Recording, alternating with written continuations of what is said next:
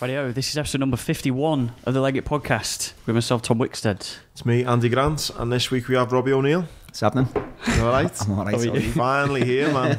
I know, man, yeah. After a 7 hour train journey. Yeah, it's been intense today. What's in it? Storm Chiara? Is it Chiara or Chiara? No one can say that. Trains can be a nightmare at the best of times, but that's 7 hour, that's a good effort. Chiara's being my head out. That was insane, that. A lot of coffees needed. Going on trains, just for a quick minute before we get into it, I tweeted this morning, so I was in London just for the day yesterday with my little girl, and I just was sitting there bored, and I thought, I wonder what price, if you were going to get just an anytime return, like a family of 4, because I went with my friend and her little boy, and if you just went on like a Monday morning, okay, granted there is peak time, and done an anytime return, 750 quid it is. Fucking hell. Fuck off. And first class is 1200. That's just, why? 2 adults and 2 kids to London. Return, anytime return, first class 1200 quid, normal 750. And then that's anyway, I tweeted that this morning, and I had some jobs worth go, something like, oh well, it is an anytime return, you didn't specify when you. I thought, fucking, that's a Sunday, fucking well, yeah. Turn it in, it's a rip off, that's all you need to know, fucking. That is extortionate, innit, trains. It's bad, man. And when it's like that, 7 hours, I imagine if you'd paid 750 quid and you were on a 7 hour train today. Lad, sometimes as well, like, if you pay all that money and it's like, say you were 15 minutes late, I'm getting on my IOS here, but I'm not asked. If you were 15 minutes late and you paid all that dough and you missed your meeting, they would not reimburse you. Yeah. They're absolute frauds, man. I think I might have mentioned it on the podcast before, but I was on the train once, and if you're a certain time delay or whatever, I think it might, let's just say for argument's sake it's 30 minutes. He was like, guys, we're going to be 40 minutes late, because that's over 30 you're allowed to claim it back. So I was thinking, oh, it's not the end of the world. And I swear he was fucking speeding up all the way so we weren't late, but he was like happy about it. He was going, oh guys, we're only 38 minutes late now, I'm going to get you there on time. I'm thinking, just relax, I'll have my money back, just fucking chill. He's like, oh, we're only 30.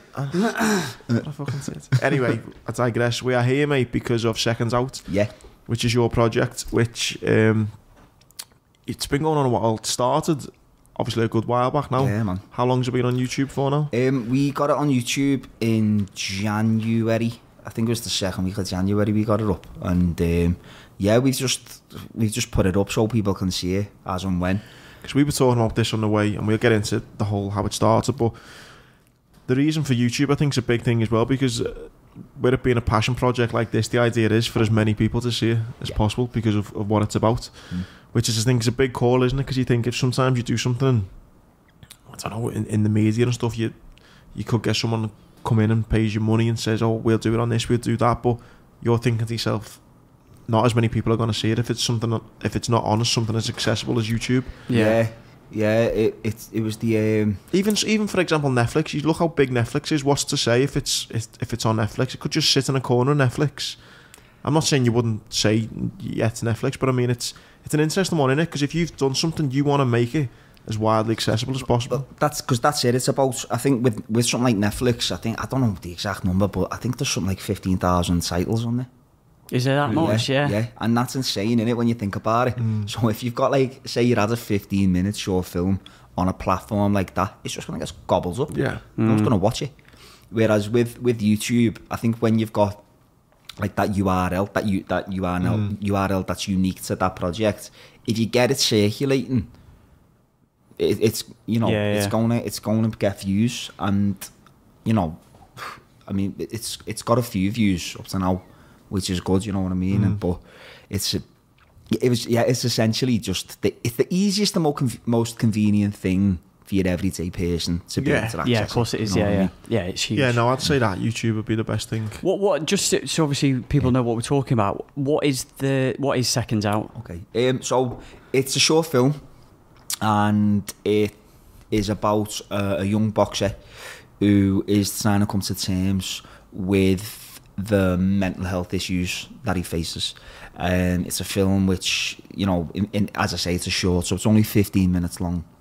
And what we tried to make was a film which wasn't too preachy about mental health and about how you should deal with your mental health. I mean, you could speak to 10 different people, and I'm sure those 10 different people would give you, they'd give you advice or they give you methods in which they believe that you should deal with your mental health if you're having difficulties with it. We wanted to make a film which kind of said that there is no set way.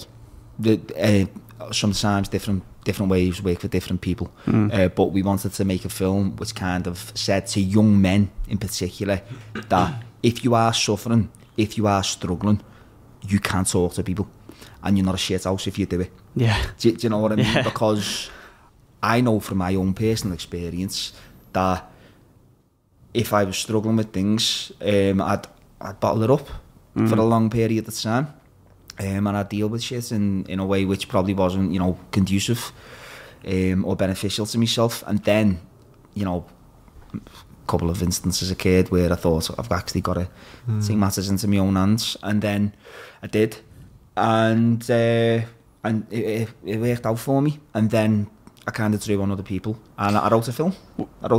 When you say you were suffering, what exactly was it?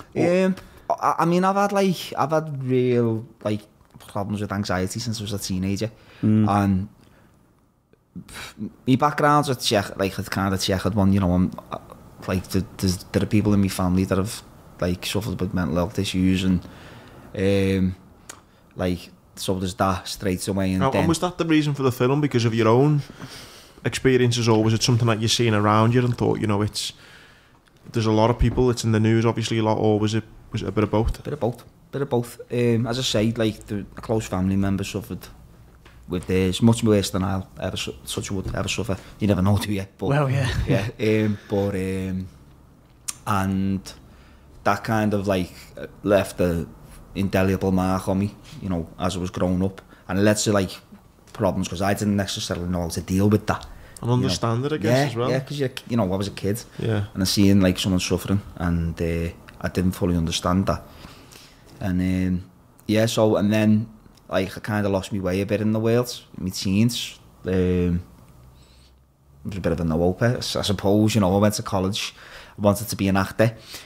Quickly realised that wasn't going to work out because I, you know, couldn't afford to go to drama school. And if the truth be told, at 18, 19, I was probably too obsessed with being one of the lads. You know what I mean? I didn't have the drive at that age to really follow through. Even though people were saying you should get away, you know, and you should train or whatever, I was just like, fuck that, you know. It just didn't seem like... Yeah, totally. Yeah. I think in the cities that you grow up, that is like, for anyone who's listening who's maybe not from a city or from the areas like where I mean you grew up, it probably sounds mad, doesn't it? Because you think, oh well, you just go away, and you can't do that really. Well, it's hard to, isn't it? It is, in the city. It is, and the weird thing is with me is like, even when I can sing, and when I was a kid I used to sing. I used to be in I used to go around pubs singing, you know, a few of my mates. Did you? Yeah. And even I was embarrassed about that. I didn't want anyone finding out in case people took the piss, because I was doing that and I was playing football, or you know, and stuff like that. So no one at our school really knew that I did that. And if it how mad is that? Yeah. But if it would have got out, I'd have been fucking ashamed of it. You know, as well, where me and you from, like similar type backgrounds. Look at Webster as well. He told the exact same story. Yeah, he did, Webster didn't want anyone to know he played the guitar.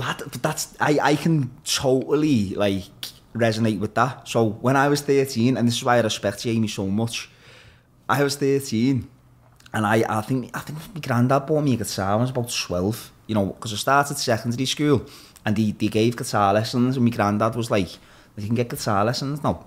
And I was like, all right, so he buys me a little guitar and he buys me this acoustic, and I start taking it, and I pick it up really handily, and I'm like, you know, I was a natural, essentially.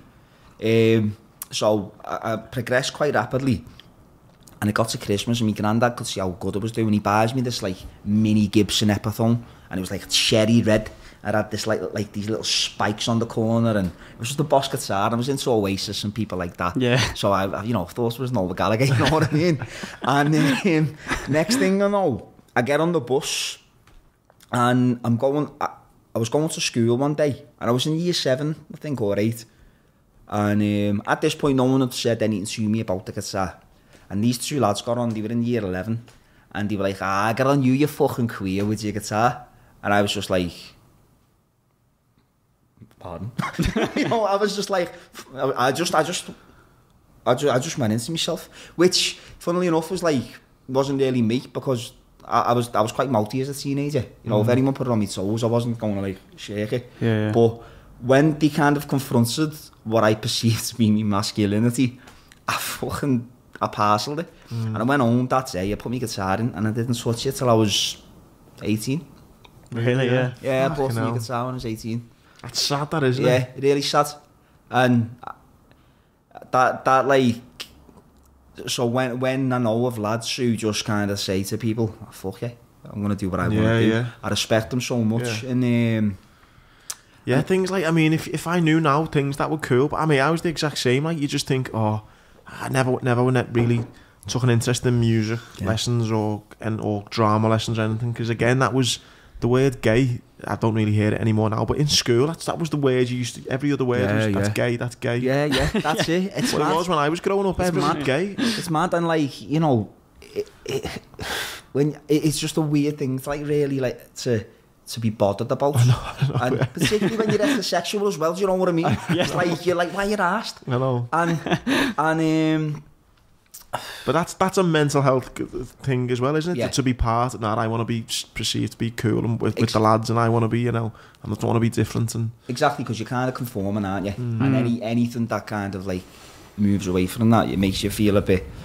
And but anyhow, like, it was weird though that I carried on singing and put the guitar down, but because no one ever said anything about the singing, I just, you know, I cracked on with it. But the guitar, like, when I think about it now, it proper saddens me, because I see me mates in bands, like lads who I'm mates with now, you know, and like, I envy them. I envy them because, you know, I'm an actor, but I firmly believe, like, no one touches a human being like a musician does. You know, they don't have fucking, they don't have the soliloquy from Macbeth or from Hamlet at a wedding, do they? They'll have like, they'll have Slide Away, or, you know what I mean? And even things, mate, when you go to like a house party and stuff, and someone says, "Oh, does that a guitar?" Yeah, I'll have a go, and someone can play a guitar. It's just the coolest. It is the coolest thing. Yeah. And it was like, you know, I to be fair, I hardly play my guitar now. But when I went to drama school, and I was 25 when I went to drama school, I started to play it a hell of a lot more. And I started writing songs and stuff like that, and that was like, I mean, my songs are garbage, you know, I'm not gonna say they're any good, they're probably shite, but I like them, you know. It gives you that confidence as well, doesn't it, you know, to get in front, if you can get in front of people and sing, or, do you know what I mean, then maybe the acting can come a little bit easier. Not that I'm saying, you know, but... Yeah, I think actually that kind of later along the line helped, because I think how I fell into acting, like the way it did, was like, I wanted to do music production. I was into hip hop and stuff like that, and I wanted to be. I was like, could do like be a producer, yeah. You know, I was listening to a lot of like Nas and people like that, and I thought, you don't need. I'm wrong, like, but at the time, I thought you didn't need any discernible like skills to be a music producer. Daft, innit? I thought you just press buttons and twiddle, like, you know, twiddle knobs and that. And that's what it looks like, to be fair. Doesn't it? Yeah. So I thought I'll do a course, but the college I tried to get on the course on, when I turned up, they said there's no space for you. But luckily I knew the principal, and she put me on the acting course. And I hadn't done acting at school, because I went to SFX and they didn't do drama GCSE or anything like that. And they said, you know, your GCSE, you can do a national diploma. So I did that. And then that college closed down, and I ended up at the community college, and that's where I kind of like realised that, oh, I could do this, because even though I hadn't done much in comparison to some of the people there, I quickly realised that I was either on a level or better than some of the people. Really? So that's how the acting kicked off. But and how old are you then when you start acting? When I went to college, 17, 18, and then as I said before, like, I was more interested in being one of the lads, and by the time I was 20, I was just like, I was just doing menial jobs. I was either labouring or working in call centres, and then I did my knee in playing football, and after that I was just in a call centre for about 12 months, and then lost the job and ended up at drama school. because I thought, fuck, I've got to do something now. You know, it was either then or never. It is such a hard age that I think, though, those like years, you know, in some ways as well, I feel a bit lost really, because I didn't, again, very similar to you, kind of one of the lads, and then I ended up falling into sixth form because didn't really know what else I wanted to do. So I had this year of sixth form, didn't really feel a part of it. So then I joined the Marines, loved the Marines, but was only in the Marines for a few years before I got injured. So although I loved my time in the Marines, when I look back now at some of my friends who are still in it, don't feel like I was really there for ages. And then when I come back to like the lads or my mates from school, don't feel sometimes a part of them because I was away in the Marines for it. So you kind of have this feeling where even though you were there and you've done your thing, you feel a bit lost in it all and you don't really belong in any real... I do envy. I envy people who know exactly what they want to do from like, you know, even 9, 10, 11, and they're able to just go laser focused on that one thing, and just there's no distractions, and that's what they want to do. Because you know, there's so much time that we've wasted trying to figure out that what we want to do, and I think that's so true as well, because they say, like, I think to be an expert or something is you've got to spend 10,000 hours. There's a book on it, I think, isn't there? Like that. And it's like, it makes sense, doesn't it? You know, when someone's a child prodigy, like oh fucking hell, they've been at the piano like every take off. But I think like it interests me as well, like what you're saying about going to the Marines, because I went to an all boys school and I loved it. I loved it because it was just a buzz. It was a buzz just being army mates all the time, you know. And then I remember like the military coming in, and I was like, I think that's what I want to do. I was actually. I mean, I went to the Marines, I think it was the military police, and I think what they hooked me on was they wanted me to be like, you know, they were like, you know, military police go on to be bodyguards for Tony Blair or Gordon, and I was like, fucking hell, I want a bit of that, you know, when you're 15, 16, and also, it was the time, at that time, 9/11 had just happened, so my mind was full of like, military fantasies, you know what I mean? I was like, fucking hell, you know, here's the world. I didn't, but I feel like it was, I wonder if like that was kind of peaked by me wanting to continue the buzz I was having at school at that time. I think definitely it was for me, like, because when I went to sixth form, a lot of my mates who I was good mates with were working on building sites and doing apprenticeships and various things, and I was in sixth form with a lot of people who I didn't really hang around with. I was kind of searching for that buzz again, and in the Marines I never felt like I worked a day in my life because it was just such a buzz all the time. Like, it was just a laugh. Like, I used to think, I mean, I was on about £800 a month, I think, so it was fuck all. But for me, I was a kid, like 17, 18, and with all my mates, we're in the gym every day. We were just with each other all the time, constantly taking the piss out of each other. Then at a weekend, I had like this £800 in my bank, and I'm thinking, fucking hell, I can just go and do whatever I want with this now, drink as much beer with it. And then I'm with all my mates, and it was like, I've not even worked for it. You know, it felt mad, but I guess it was that same thing of just searching to be part of something. Well, it's interesting then as well, because like when I stopped acting, I was 19, 20, and it was like that's when I said to myself, I can't do this, it's not for me. I just said, but just didn't enjoy it. I did, but it was kind of like when my mates were going to drama school and I seen all the rigmarole that went with it, and it was just, as I said, that like idea of I'd rather just be like safe. I'd rather just be one that, like, as I said, I was just obsessed with this idea of being like just one of the lads and being normal, you know. And also, like, at that time, you know, my ma's on her own, so I was the eldest of 3, so there's that kind of, I mean, there was no pressure from my family whatsoever, but in my head, I kind of thought, I've got to provide you, I've got to get a job, steady job. So I ended up doing like whatever I could, and then you're paying keep. I was paying keep, you know what I mean? And like saying this to me mate the other day, like, people don't pay keep, and I can't get my head around it. I can't get my head around it. But since I was like 18, I've had to pay me way. And how much did you have to pay at the start? Fucking hell, it weren't that much at the start, but when I was working full time, it was a couple of £100. It was, I can't remember the exact amount, but I wasn't on much. When I was on the call centre, I was on like less than £1,000 a month after tax. So, and there was a large chunk of it that used to go. So, Your mum's there rolling in it every month. But like the mafia. Oh yeah. Well, but it was like... I think that's a good thing though, having to pay keep though. It just keeps you, like, because I've got, that's a family argument in ours at the moment. My younger sister pays hardly fuck all. Yeah. Like she pays, like, doesn't even cover the council tax type thing. But I argue to my dad and I say, you're doing her a disservice, because when it comes for her to live in the real world and she gets her first council tax bill or first gas bill or first electric bill, she'll be like, fucking hell, hang on, I didn't have to pay this, you know. And I think it's good to kind of get that in as a young age, that responsibility. That's it, man. And it's like, I think at first my mum was working, so when my mum was working I didn't really have to pay it, you know what I mean? But then when my mum weren't working, it was like, I've got to help out. So I did that for a bit. And do you think though all these little bits of not getting into drama school till... So how old was you in drama school? I applied when did I get made redundant? 2000. I think, when did the credit crunch happen? 2008? 2008, yeah. So at that point I was working in Bank of Scotland, HBOS, in their call centre in Speak. And that happened. And I got told there's voluntary redundancies.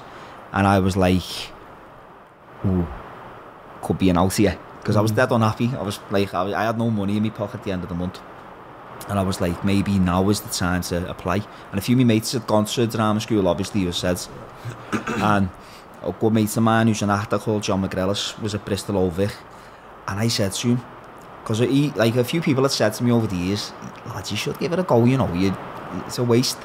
So I texted John and we had a chat, and he said, yeah, apply. So I applied, and I thought nothing would come of it. I went back to the old college, seen the old teacher, and said, look, I want to go to drama school. And he was like, fucking hell, you've left it a bit late, haven't you? But I mean, I think, yes, I say that, but I know people are going to 30s, you know what I mean? But I think for him, he was very much like, people at 18, they go, you know. And I went, well, I want to go, and I've chose these speeches, can you work with me on them? And he went, yeah. So I'd go in, and I was still working up to my notice at that point, so I'd go in like once every 2 weeks and I'd work with him on the speeches. And I went down, I auditioned, and it went really well. And he only knew of Bristol and Rada didn't want to know me. Like, I went in and I may as well have killed the shit out on the floor, because they were just like, they got me out the room pronto. Why just not? I don't know. I mean, I've got a strong accent as it is, you know, but I think back then it was like, it was indecipherable, you know. And I think that kind of went against me. But with Bristol, I think the thing with Bristol Old-Vic is they like characters, like, in terms of like, they like character actors. And I think when I went in, I did a speech, and I think it was about a smackhead who was like, it was a heavy speech, like slash as a kid, and I did it like really like naturally and quite convincingly, and they were like, and then I did a Shakespeare, and it went really well. And I went home, and I got my rejection from Rada, and I got a letter through the post off Bristol saying, come in for the recall. So I was like, all right. So we went down to Bristol, and they used to do something called like a recall weekend, but I think it was a day or two when you just go in and you'd get essentially a taste of what it was like to be a student. And it's quite military, actually. Obviously not as intense, but you'd have to be in at 8, half 8, and then you'd be there till 7, and it was just non-stop. I was moving. It's a long day, yeah. And it was like, and you know, if you did something wrong, they'd be like, they'd tell you. And it's like, you know, the thing is with acting a lot, it's disheartening, isn't it? Yeah, and it's confidence, man. Yeah, like, the best actors I feel a lot of the times are the ones who've got the most conviction in what they're doing. It's good. Sorry, mate. It's good for you as well going in as an older, because you realise how hard it is. Whereas if you're 18, you think, yeah, I'll fucking go to this college. Yeah. I'll be DiCaprio after 2 years. All the big films will be knocking on my door. Whereas you take it more seriously, don't you? Do you think that did help you then? It didn't, because I was 25, right? And also, I like the bevy. I love the bevy. And prior to going to drama school, I was at the match every week, and I was travelling around with Liverpool, so I was on a whale of a time. But I did my knee, and I used to be pretty fit, and I've got my fitness back now, like, but I used to be pretty fit, but I weren't happy, so I was drinking a lot and I was eating shite. I was in the chippy twice a day kind of thing, you know. Next thing I've blown to like 14 stone. Really, yeah? Yeah, man. I've got the pictures. Stone. Show me them later, man. I was a big kid. Really? And I had a big cat wig as well, so I looked mad. And I ballooned, and I ended up at drama school, 25, in a room full of 18-year-olds. There was another girl who was 26, so that was helpful, but everyone was 18 and like they're good looking, and I was just like 25, spoke what to them must have felt like a foreign language, and overweight, and I just really struggled to settle in because I was like, I'm not like these people, I'm not. And were they big characters, as in like what I have in my head is people go to acting college, is that, do you know what I mean? Like, yeah, they were like, do you know what, they were all lovely, they were like sounds, and some of them to this day I'm brilliant mates with. And after the first term, the first 11 weeks was horrendous, but after that it was fine. It was like, we were like, it's weird, and I don't know whether it's like this in the military, but you kind of think this is horrible, but we're in it together. Yeah, you know what I mean? Yeah. And it's like, and at that point, you know, we argued like fuck, and there was times where I'm surprised people didn't come to blows and stuff like that. But in the main, particularly with the lads in my group, who were in my group, we're all still in touch. I think I spoke to 3 of them this week. You know what I mean? We all live dotted all around London, and I think one of the lads is in Bristol. He's gone back to Bristol now. He's doing well, but so we're all in touch. But and it just, yeah, I think it was hard in that. It was hard in the social aspect, essentially. Like the short answer is it was hard in the social aspect, but it was good in that I was like, because this is the other thing, like I had no money when I went there, so I was only entitled to 2 years student funding. So the first year I was able to get, I think I got a £5,000 loan, which was, you know, which kind of covered it, but I think my fees at that time, they were like £3,500. So I had to pay my fees, and then I had to pay for my accommodation and all my books and everything like that. And I got there and I took my student loan company letter and I gave it to the girl, and she was like, this isn't finished. And I was like, what? And she's like, yeah, you need to speak to them. So anyway, I ring them, and they were like, yeah, you get 2 years. So I was like panicking. I was like, fucking hell, because I'm jumping ahead here. I got knocked back the first time. I got knocked back from Bristol the first time, but he said come back next year, and I was like, alright, I'll come back. I went back and I got in. So but they kind of, so I had to get a job while I was training, which no one really in our class had to do. So I'd work 8 till 7 at school. Are they all from, sounds a bit thingy, are they all from not our type of backgrounds? Yeah. I mean, they're trying to change it now. And this isn't just Bristol, like drama schools now, they're on it in terms of like they can't all be posh. Yeah. But when I went, they were all... I know, I should have just said our type of background. Actually, that's unfair that they were all posh, because they weren't. They were the fucking... Wealthy though. Wealthy, probably wealthier than I was. Yeah. And almost certainly, in fact, but not everyone. You know, and as we said before, you never know the ins and outs of people's circumstances, do you? But it was just a very difficult thing for me, because I'd have to, as I say, it was 8 till 7, and then I'd run upstairs, throw a lasagna in the microwave, throw that down my neck, and then I'd be working at a pub about 4 miles away until like midnight, 1 o'clock, and this is every day. You know what I mean? So it was like, it was hard in that respect. Just to make ends meet. That's not like, you know, you're going to be balling at the end of the month. That's just like to make ends meet. That's it. And it was like, that was the first year. After the first year, it was fine, because I got like full funding, so I could live a bit more comfortably and, you know, kind of live, not, I mean, at drama school, it's not a student's existence, as in like you're having pot noodles every night and you're on the aisle. You can't, because you're always at it. You're always grafting. With that, mate, and go back to what you were saying before earlier with Tom about, I think that it'd knock my confidence a lot, in the sense of, because it's an art.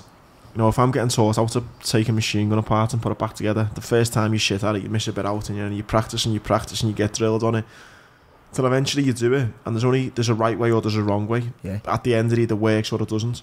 With art, it's all about opinions and about you know, what I thought you could have done this better or that better.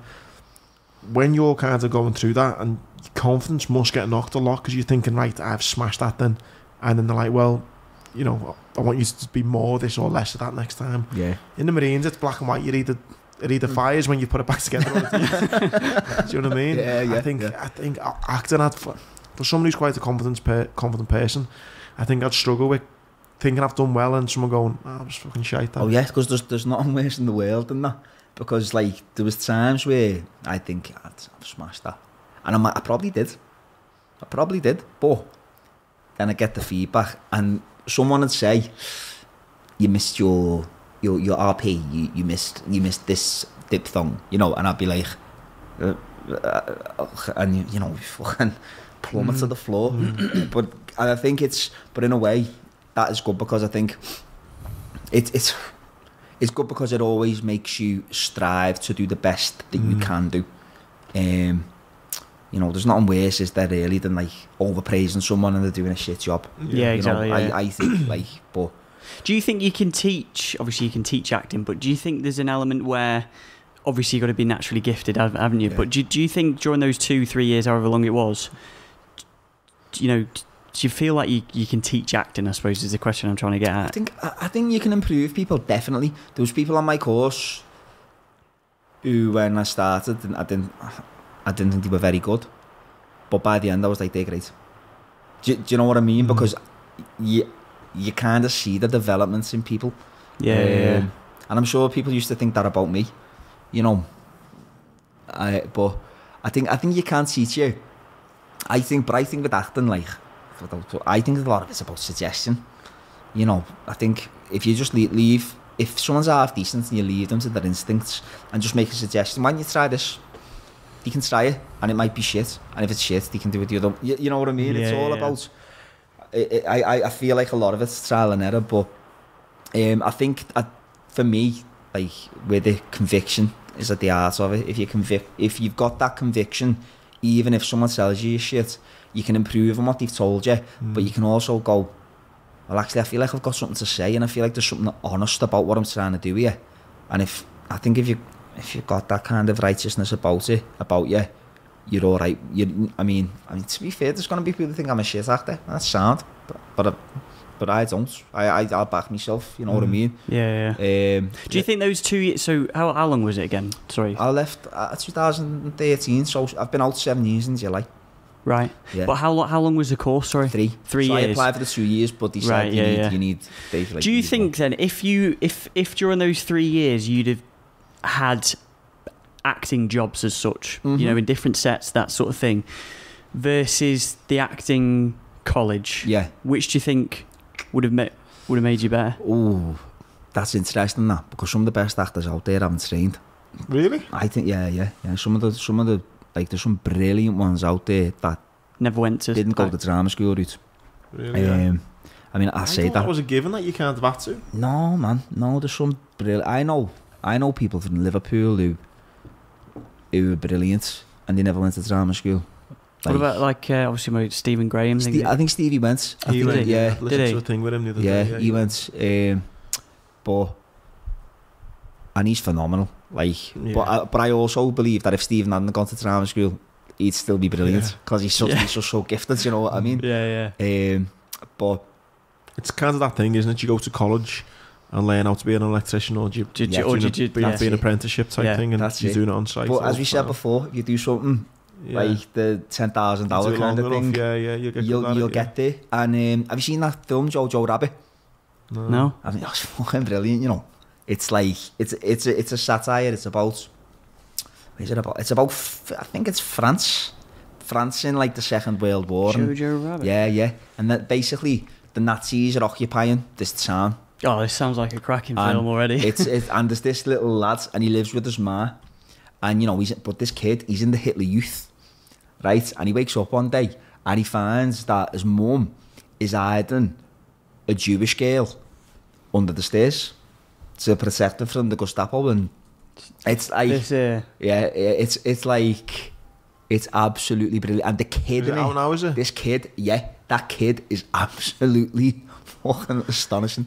He is so funny. That's what I mean. He's not had 20 years exactly, man. Yeah, he's just naturally. It's instinct. Yeah. It's instinct, but also with that in mind, like he's got to have. I think you've got to have the opportunities to do it. Yeah, definitely. And it's like what you said before, mate, struck because even me with the public speaking. I mean, you know, I back like you. I'm confident. I back myself. But no one's ever taught me how to kind of get up on stage, and yet you've kind of work and you think, and that'll work next time, and sometimes when I've got feedback and I've said to people, what do you think I should talk more about or less about, you kind of get a feeling, don't you, where you think, nah, you know, I'm onto something here, and you kind of roll with it a bit, don't you? That's it, yeah, you do. And you kind of like, I think it was when, it's like, when people said to me, you should go to drama school, I don't know, nah, that's not for me. But I feel like that stuck with me. Because you know what I said, like I was made redundant. I think, what else can I do, really? You know, and I think that gave me that belief, because it's. I mean, I don't know. There are things I was probably better at than acting, and you know, I'm a jobbing actor. I'm never going to. I mean, I sincerely doubt I'll ever like make big waves or in it or anything like that. But that's sad. That's sad. It doesn't mean. Why do you think that? It's just such a circumstantial industry, and. Right place, right time, or not? Yeah, definitely. But again, it's like that's not to say people who are working don't deserve it, because they do. You're not going to be shit on that work. You know what I mean? But there are a lot of brilliant actors out there that just don't work because it's oversaturated as an industry. You think about it, mate. How, and I know a lot of these examples. It's a poor example in the sense that they've went on and done bigger and better things and stuff, but. The amount of actors that when I think it was on like the Graham Norton show or something, they were talking about actors who've turned down certain jobs. Yeah. And some of them, and you think, all right, it worked out all right for them. But I think Will Smith turned down to do The Matrix, I think it was, and he done the Wild Wild West instead. You know, that shit film, like, man. That was fucking crap. He said, I don't know whether it was The Matrix or it was something brilliant. Yeah. Now, imagine if he'd turned that down and never got another like big thing again. That's it. Do you know? Yeah. That could have been his like make or break. Do you know what, mate? It's interesting because when in my first year out of drama school, because I'm dead naive to the whole thing. I was 28 and I was in a rough spot because I just split up with my missus at the time, and it was around the time when I started writing seconds out, and I was just a bit like, I'd been in a big pit. I'd been in a big old dark place, and I got this job on the BBC, and I think it was a 5-month job, and I had 2 lines, I think, in the entire 5 months of it. Jesus. Yeah, man. And it was like, so effectively I was an extra with lines, and I was like, but I'm not asked, because some of the cast was phenomenal, and it was actors I knew I'd be around every day, and I was just like, I'm just going to watch everything they do, and I did, and it was a lovely experience. And then that's such great for you though, mate, to have that humble attitude to think, you know, I'm just going to surround myself by these people and I'll learn a lot. Yeah, man, but it was, and I did, but here's the flip side of this.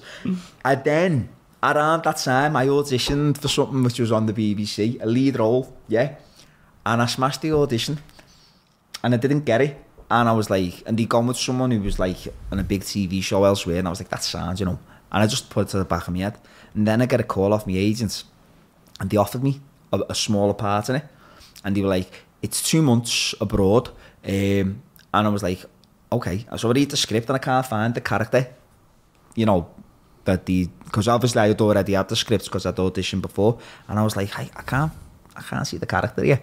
And she was like, oh. So she rings them back, and they say to me agents at the time, well,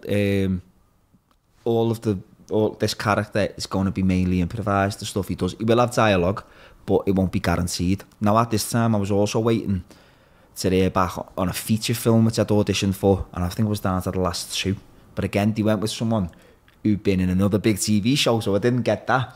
But when they offered me that job abroad, I said no, because I said I'm not willing to go abroad for months and not know that I'm going to say anything. I don't want to just be.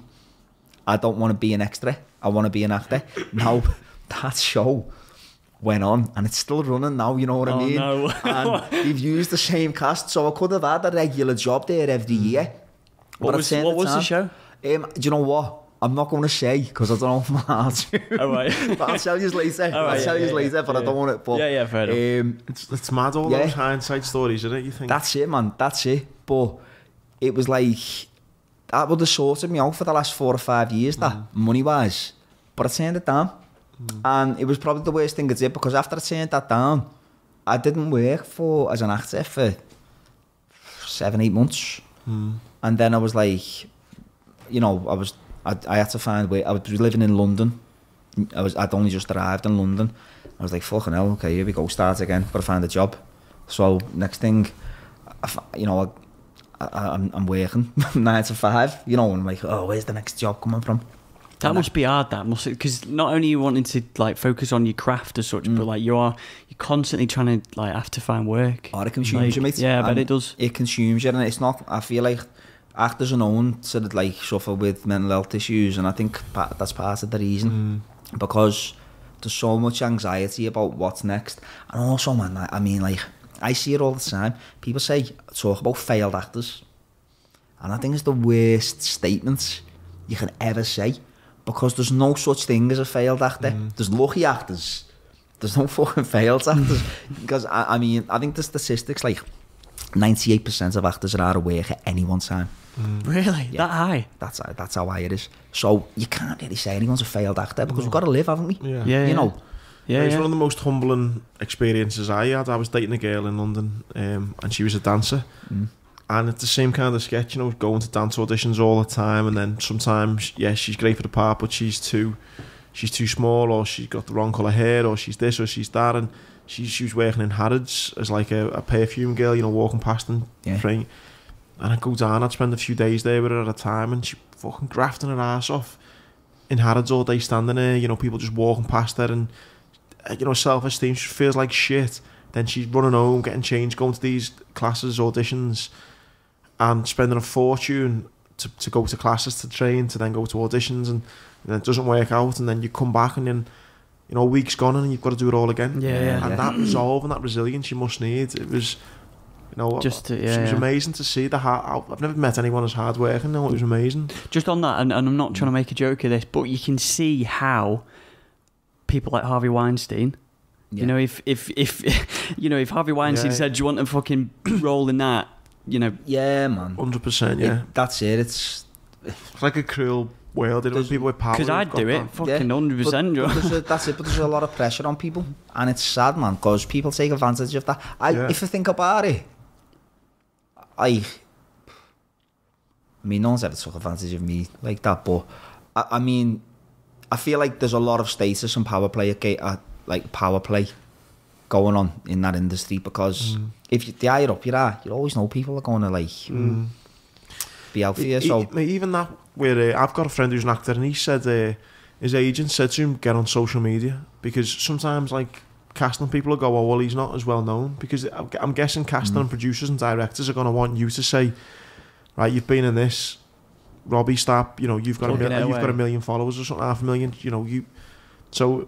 And if someone's like, listen, I don't like social media, I don't want to do it. Yeah.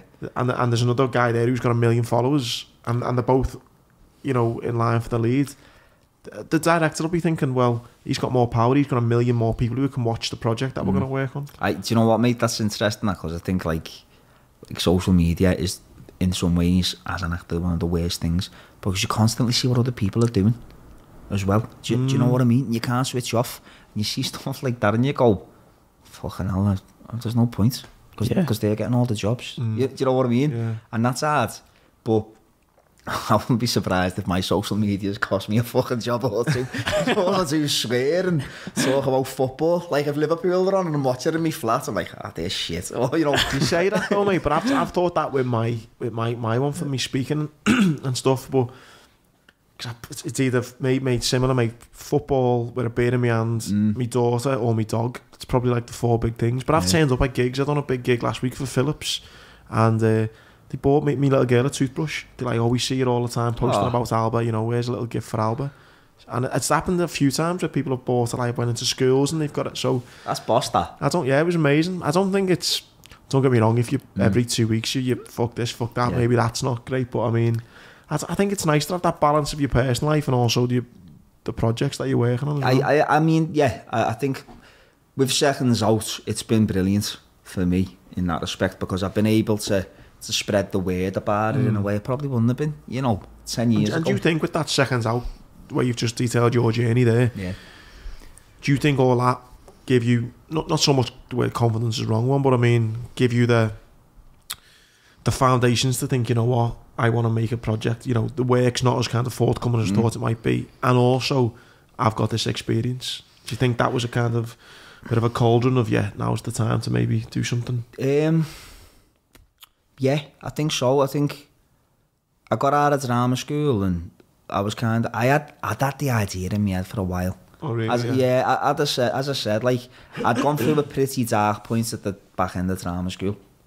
There was a lot of shit going down and it plunged me into a place I hadn't been for a while. And I got hooked up with a counsellor. The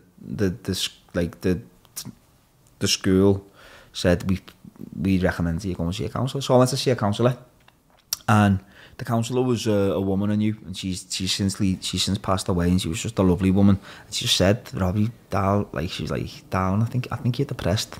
I think you have been for a long time. I think you need to go and speak to someone. And you know me, so I don't want you to speak to me. I want you to go and speak to a man who you don't know. So she said, I'm going to have a look around, and she did, and she put me in touch with this fella in Bristol. That was daunting. Oh, it was, man, because I was like, I feel like I'd always felt an anxiety, and there'd been moments where I was just like, but it was the first time someone had actually looked me in the eye and said, I think you're depressed. And even that didn't shake me out of it, because I think, like, up until 3 years ago, I was kind of in denial about it, I reckon. But I spoke to my mate John. When we were doing Little Boy Blue, and he kind of said it to me. He was like, lad, I think you're depressed, and I was like, no. But someone had told me prior to, a professional had actually told me that I was, but I still denied it. Do you know what I mean? It was just a fucking weird thing. But I went to see a counsellor when I was at drama school, and he was able to give me the space to speak about things that had always bugged me since I was a little lad, and just to really, like, to voice them and to make sense of them. I think a lot of things happened earlier on in my life which I blame myself for, and I was like, and then he was like, and then when I couldn't blame myself no longer, I blamed other people.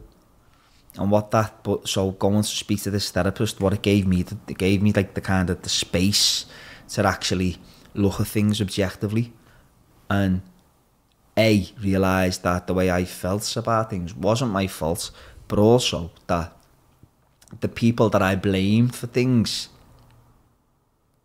they've not necessarily done the things they've done because they were monsters or anything like that. Do you know what I mean?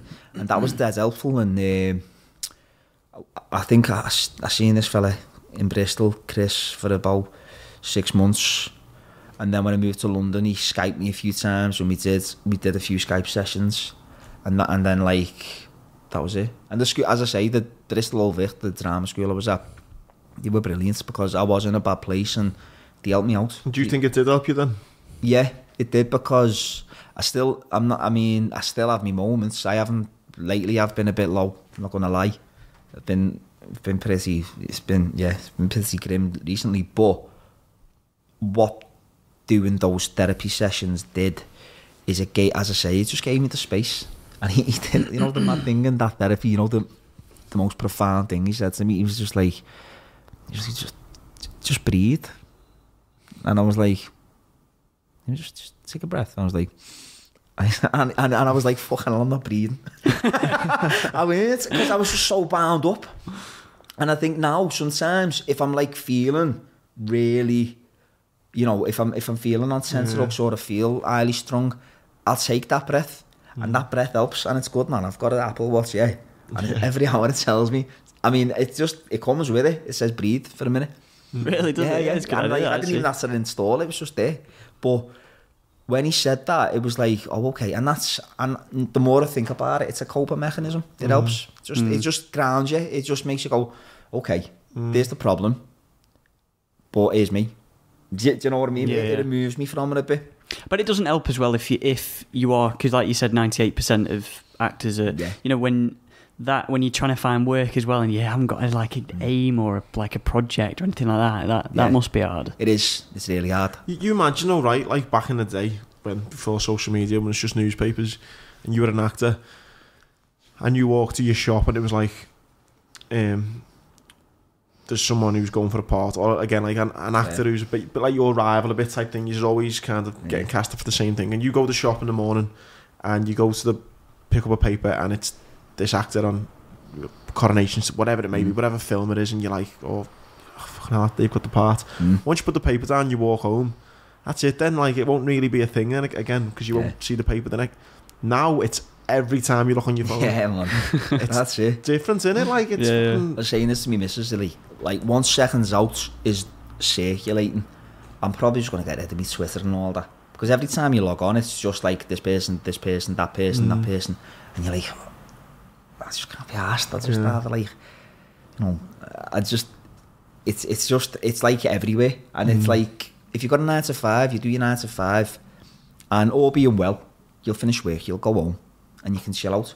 But if you're like, you know, say you've had a bad audition, and then you go home and you log on Twitter and you see this or this, it's all consuming. All consuming, yeah.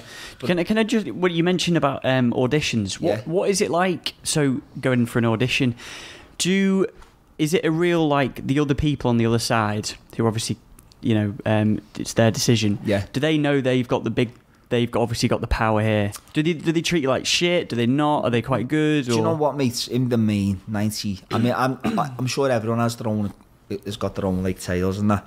98% of the time, I've only ever been in rooms where I've been treated with respect, or people have like been conversation. You know, people have been nice.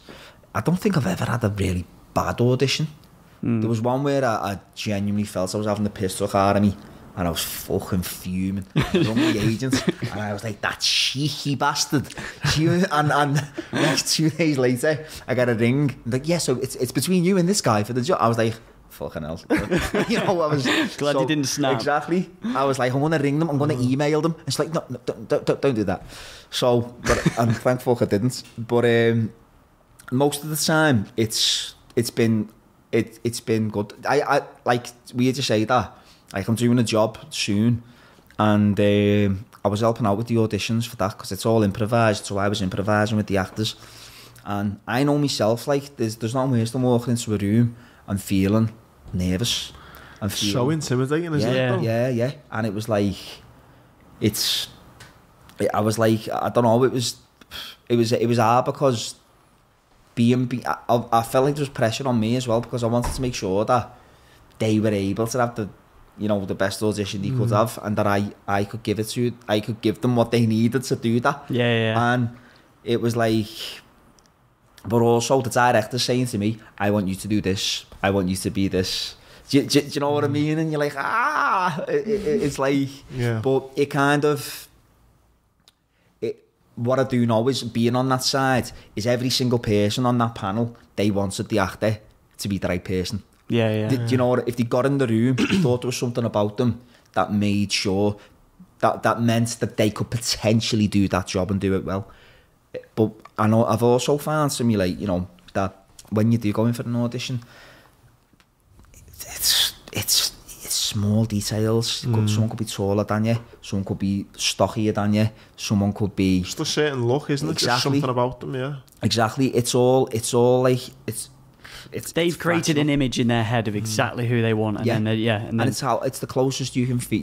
It's like when I always think about, like, the Harry Potter books, when I always remember them casting. There was a kid in my school who went for the casting for Harry Potter, and I always think the director, whoever it was, the producers, like you've just said, then when you're reading a book, everyone's got in their head how they pictured Hogwarts and Harry Potter and Hermione and all of them. Yeah. So when you see a kid, it's going to be whoever has the final say, or the view, it's narrowed down depending on what the view you've got of Harry Potter in your head, isn't it, really? Yeah. It's all subjective, I guess, isn't it? It is, man. It is, and it's like, Because there was uproar, weren't there, a few years back, because when they did the stage version of Harry Potter, they cast a black actress as Hermione, and a lot of people were raging, but I was just like, but it doesn't matter.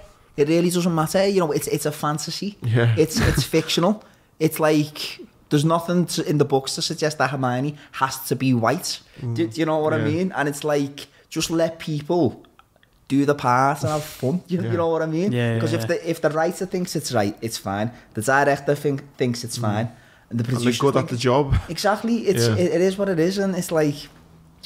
Was that a massive then? All the Harry Potter casting thing, was it?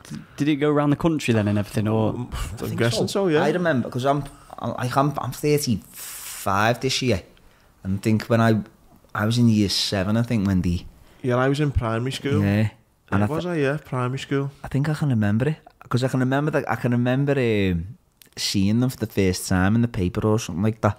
Sean Lavery, his name was, the kid who went, and I remember he got like the day off school. It's like he's going to go and try and be Harry Potter. I was like, what? This is mad. Yeah, they're killing it now, aren't they? Isn't it sad though, the way that some jobs, and it could be acting, it could be professional football, it could be anything, that you've now got, you're not forced into it, but you've kind of got to have a social media presence. It's like, you've got to do this. Like you're saying before, like that black actress, you know, she's just good at her job. It's like, she's brilliant. But now social media's got an input on it. It's like, listen, that girl might just want to be an actress. She's good at it. Whether she's fucking black, white, fucking green, doesn't matter. She's good at her job. But now social media's got this kind of pull on it to think, oh, this pressure to be this and that. Footballers, you know, there's a pressure on them now because of sponsors, no doubt, that, post that Instagram thing about your new football boots. Don't get me wrong, they're probably getting paid a lot of money to do, but what happens if they're like, I just want to play for Liverpool, I just want to play football. Fucking, I don't want to do it. Yeah. Or like, I don't know, there's probably millions of jobs where social media is now getting, just do this on social media again. Yeah. It's like, well, I fucking don't want to. I just want to do my job and go home. Yeah, you don't have to do that in an office job, do you? Yeah. It's, the social media thing bugs me in a big way. I used to love it at first. I used to love it because I thought it was funny, but but for this project though, Seconds Out, now that it's out, you must have seen the positives from it though. Oh yeah, big time, mate. It's like, I think because I wrote it 2000, the first draft I think I wrote in 2013, and then I had to wait to get, like, I was always throwing it around, you know, to different people. And it was when I was doing Little Boy Blue, I passed it to Phil Barantini, who is an actor and now a director. And me and Phil had scenes together in Little Boy Blue. But I think that's because it's like 45 minutes, and our scenes, like, they were like, it was a whole other storyline, and they cut them. So Phil didn't make the cut, but me and Phil did a few scenes, and we were sat in our, like, trailer one day, and he hadn't acted for a while, and he was like, yeah, I really want to get into directing and all. And I was like, oh, okay. And I said, I've just written a script, have a read of it. So I send him the script, and I passed it on to everyone who I met doing that job pretty much. And he got back to me, and he was like, I've just read your script, mate. And it was fucking, I think it's brilliant. He's like, can I direct it? Can I be involved? And I was like, and he hadn't directed. So I was like, I'd rather, and I'll be honest, like, I was kind of thinking I'd rather someone who directed before do it. And there was a theatre director I knew, and he was sniffing around doing it, and we were going to do it together. But anyway, it all went tits up, and I said to Phil, this is like 2 years later, I've been to Turkey on holiday and had to think about it. And he'd said to me, he's like, just before I went, I really want to do it, mate. And like, since the first time I asked you, like, nothing's happened. So please just reconsider. So I'd gone away, and I had a thing. I was like, fuck it, I'm gonna do it. So I rung him and said, we're on. And yeah, and then we had to. But the only problem is we never had a penny. We never had a penny between us. So we were like, what are we gonna do? So Phil pulled a few favours in terms of like kit and stuff like that, but we were like, we're going to have to just fund the entire thing from the ground up. So we did an Indiegogo, which is a crowdfunder essentially, and I think we wanted to raise. I think our target was 15 grand. To keep to make sure everyone was comfortable and to make sure that. What was that 15 grand? Was that to pay people as well, or was that? Well, it was kind of to pay people kits, insurance. I didn't deal with the actual, whatever, but it would have been essentially from the starting points of the film, and that goes from like paying like production designers and stuff like that through to editors and all the rest of it, getting them to do it. And I remember speaking to one of the producers. You don't want to be one of those people who just favours everything. You've exactly, got to, this is people's work, you've got to be paying. Yeah. That's it. And you know what? It was like, we didn't make that 15 grand. I think we made 10. I spoke to one of the producers on Little Boy Blue, and I said, how much do you reckon that it cost me to make? And he said, I reckon about 11, 12 grand. 15 tops if you want to do it properly. I was like, okay, so that's why we budgeted for 15.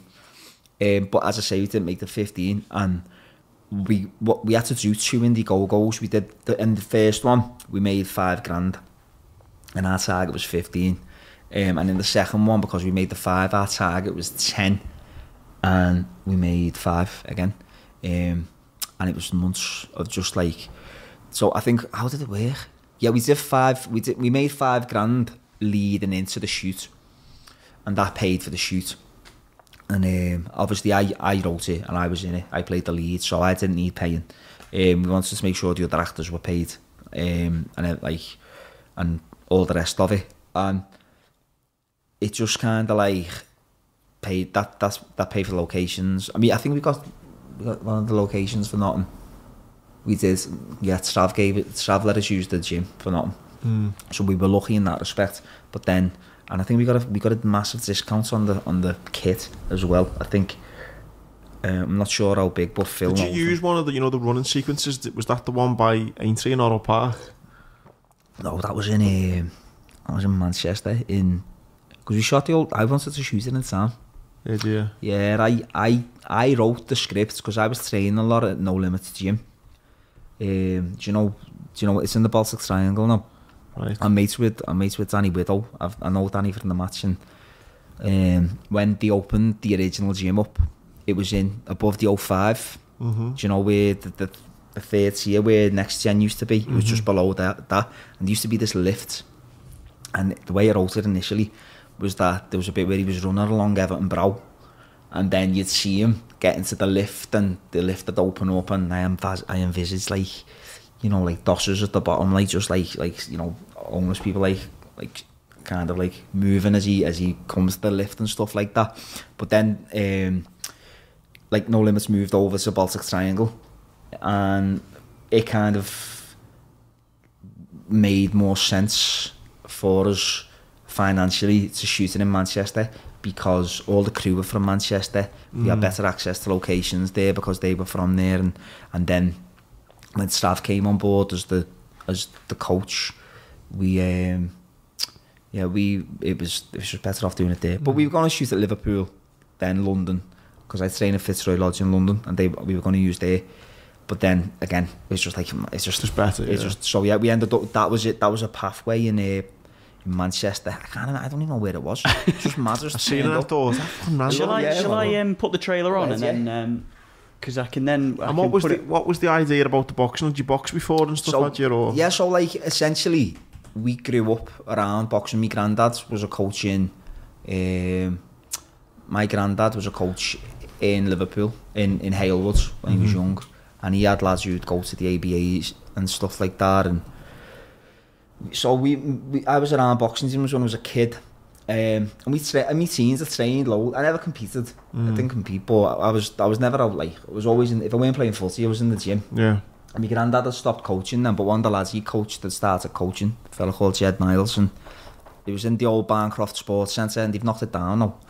And me and RJ and Ali, my younger brothers, we'd go in. I knocked her on the head, and RJ carried on, and he's coaching now. He coaches at Gemini. He coached with the juniors with like John Rice and Jason Flasman and that. So box, and I think like on my nan's side, me my nan's cousin, like he was a pro. But even though it was obviously about mental health and stuff, you'd always thought boxing would be the kind of the way out for it. It was like I love boxing. Like I've always loved it. When I was at school, I did one good thing, I think, and it was at a presentation on boxing at Ahmed Ali when I was in year 10, and like I feel like I'm a student of it.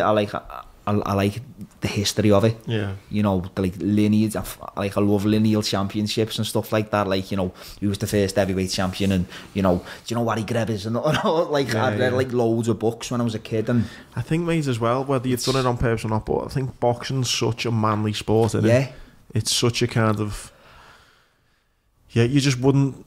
And speaking out about your feelings is such a not a manly thing to do according to society. But you know yourself, boxing gyms for me are some of the best places around to have to meet people and like get on. You know what I mean? Like I've never walked in a gym in my life and felt some. If you graft, I feel like anyone's welcome in a gym, me. Yeah. And I just wanted to try and put that across as well, because I actually think that boxing's I know it's a combat sport, and I know you can get hurt doing it, but I think it's such a fucking therapeutic sport in terms of that. If you can get a lot out of it. Do you know what I mean? Mate, yeah. I think as well, mate, the whole doing something that you're not good at to start with, and like being put in your place. Yeah, man. Do you know what I mean? Like trying to learn something technically and being fucked from it, and getting like that kind of fucking hell, that was, you know, you kind of have to take a step back and go, actually, I've learned a lesson there about yourself. Yeah. And then add to the fact that camaraderie and everything that's in it. It's fucking, it's a special place. I love it, mate. It's but it like with the gym I'm at now in London, like sometimes, you know, you'll go, you'll train, and you know, if the coach isn't busy, they'll just make you a cup of tea, and literally you're out the shower, there's a cup of tea waiting for you. Brilliant, man, you just have a cup of tea and have a chat, and I just think they're like brilliant hubs in terms of like people just getting on. Yeah. And you know, the respect it teaches you. I know it's not a popular view, but I genuinely think they should teach it at school. Because if you think about it, right, I genuinely think the minute you start to learn respect of people is the minute you say, like, you. I think one good thing, how can I word this, right, because I don't want to say that someone's got to get knocked out to learn respect, because that's not true, but I just think there's something about when you box, you know, you can watch all the videos in the world, you can think, I'm fast and this and that, but the minute someone just, even a jab, the minute someone catches you with a good jab, you know straight away, I've been caught. That didn't like, you know, that I need to avoid that. Yeah. I need to avoid that. And then someone hits you with a right hand or a left hook, and it's like, you know, it's got a bit of a turn on it. It hurts, doesn't it? Yeah. And the minute you know that you can be hurt, the minute you respect other people, and the minute I feel like that's when you start treating people with a bit of dignity. I think, like, you know, you see a lot of talk now about people not, you know, like young lads in particular going on, totally, like shivering and stuff like that. I always think that, you know, when you see about the no more knives thing, is just say, just come to the gym, like, and you'll soon think, fucking hell, like, get that respect of, you know, just doing a bloody 2 minutes on the pad with someone. That's it. Fucking, but it's just the trail, yeah, this is it, mate. Yeah. Let me just. I'm seeing this very. We just turn the volume up here one sec, mate. I can snippet this over anyway, so if you can see it if you're watching on YouTube, then. I've just seen that Strachey there. When we finished shooting, me and me bird went to or me and me missus. Sorry, she'd batter me if you hear me say that. me and missus went up Snowdon, and I'd just done the shoot, and like, you know, it was a very taxing thing. So we go to my auntie's in Anglesey, and I said, let's go up Snowdon. We'll go up Snowdon. So we go up, and the visibility is horrendous. And Laura's like panicking, and she's like, babe, I can't breathe. And I was like, you're okay. So we get her up the top, and it was freezing, and she couldn't breathe. So I had to get her one of them fucking silver things, you know, to like, so she didn't get like hypothermia or anything. And it's August, but it was just weird, cold and whatever. So we get down, and I'm getting down the mountain, and I'm like, that was sound. That, you know, we got out of it unscathed. Get to the very fucking bottom, and I stand in a pothole when I'm on the phone, and I stand in a pothole, and my ankle just goes, and I roll over, and my fucking snackies, which I'm wearing at the start of the trailer, are ripped to bits. I was fucking devastated. Robbie O'Neill, great actor, don't go climb mountains. It's hard snowden, isn't it, at points, isn't it? Oh, yeah. Yeah, there's 2 ways to go up it though, isn't there? There's like there's 3, I think. There's a 3. Yeah, we went the easy way, man. The one that's by near a lake where it's quite smooth, but then I've come down. It's miners. That's the miners. Yeah, the miners there's 3. track. There's Llangollen Path. There's probably more, to be fair. There's at least 3 from that start point. You can go the miners track, the pig trail, and then there's the really steep one. Yeah. It's I love going up there.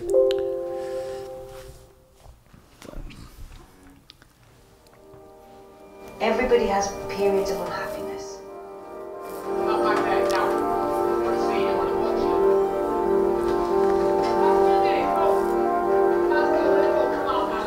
How are you feeling right now?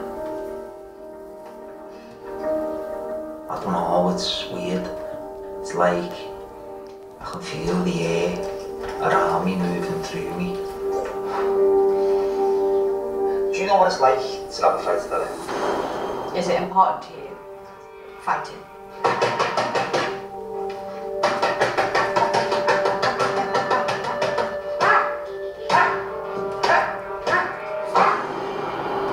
Do you think you blame yourself for what happened?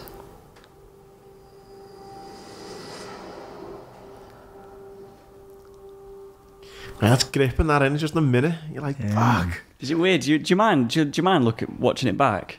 Do you like, as in? Do you know what? It's weird because like I've seen the film that many times. I don't feel like that trailer shows what the film's like. Weirdly, isn't that mad? I'll probably get a fucking slap off the editor for saying that. But yeah, there we go. But it is mad watching it back because it's compelling. That though, just that minute, you're thinking, fucking mate. And what's it like when something like that's done? When you've then got to, again, it's following on from that, you're watching it back, but then it's going to these film festivals and it's getting praised, and what's it like sitting there thinking, oh no, that's fucking me, that. Yeah, man, that's nice. That it's nice because I think I'm not gonna lie. I think when it comes to acting, you know, for me, like awards and trophies, they're for sport, they're for football. You know what I mean? So, like, if people watch the film and go, "Where's an award?" I always think, I don't know, it was, I always imagined the ring quite hollow, you know, but that's my work. I'm not gonna lie, I could fuck acting off at some point. You never know, do you know what I mean? I could have kids and think this isn't working. Well, you've always got that now. But what I've got there in this film is a lot of people from like backgrounds like mine don't do it. I mean, I think more started to do it, which is great. But what I've got with that film is I've got something which I can say, I made that. Yeah, definitely. Do you know what I mean? Yeah. Like if you made a cabinet, if you were a joiner and you made a nice cabinet, I made that. Do you know what I mean? That's mine. 100%. Like mine and Phil, actually it's everyone's, but that all comes from my head. What you see there on that screen, it all comes from my head. And even the fundraising, like even that, you know, the whole behind, before you even hit the record button, you know, all that behind as well. Such a, you know, there's so much work that goes in it that you forget about. Not only you doing it, you're on both sides of the camera, I guess, aren't you? Yeah, I mean, I think the good thing for that is like, I mean, one thing I'm buzzing about with Seconds Out is Phil, who directed it, he's gone from strength to strength. Since after that, he did the short with Stephen Graham, which was brilliant. I had a tiny part in that. I was dead lucky to be in that. And that's done really well too. Then he's done another short, then he's done a feature film, and now he's doing another feature. And he's my mate, and he's a lovely lad, and he you know, he believed in me enough to make it. So knowing that off the back of making that, he's actually gone on to have a proper career as a director. Is great. The DOP off that, Matt, he was 21 when we shot that. He's shooting features. He's 23 now. Really, and it's like, you know, it's off the back of it.